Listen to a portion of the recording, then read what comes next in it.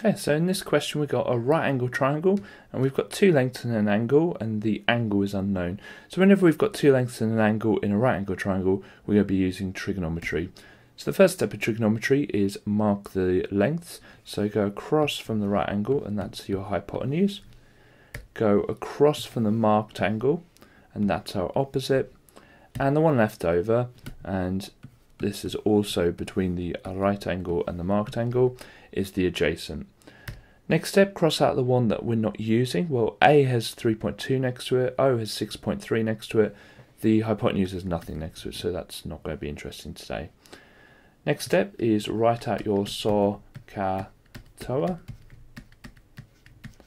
And this is something you need to remember. It's a collection of three triangles, so, ka, and toa.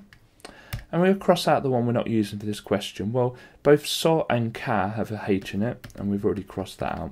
So it's going to be toa that we use. Now, some of you might want to just write tan x equals o over a and solve it that way by substituting.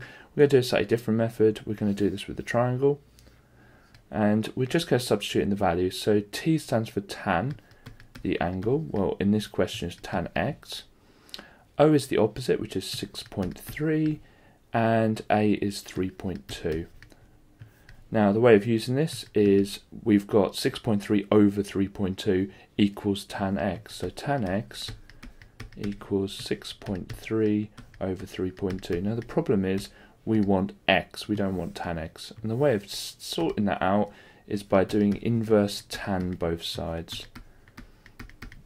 So x equals, and we're doing the inverse tan of 6.3 over 3.2.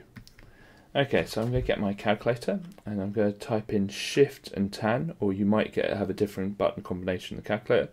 6.3 divided by 3.2 and close the bracket that was opened.